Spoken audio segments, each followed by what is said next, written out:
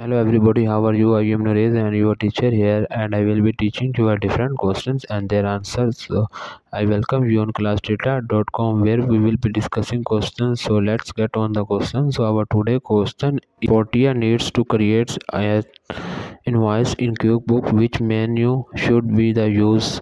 Income, expenses, reports, sales.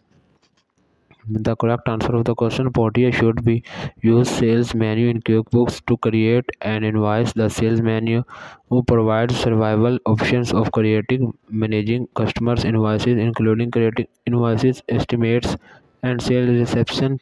To create an invoice, Portia can click on the invoicing option in the sales menu and select create invoice. From there she can enter the customer information, item details, and payment terms to generate the invoice. The income menu in QuickBooks provides information about the company revenue and income sources but does not provide option for creating invoices. The expenses menu provides options for managing the company expenses, while the reports menu provides access to various financial reports about the company performance.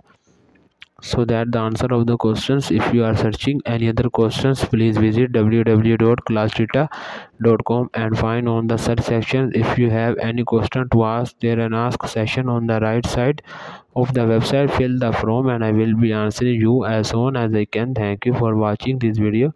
Please do not forget to like, share, subscribe our channel. Until next question, bye bye.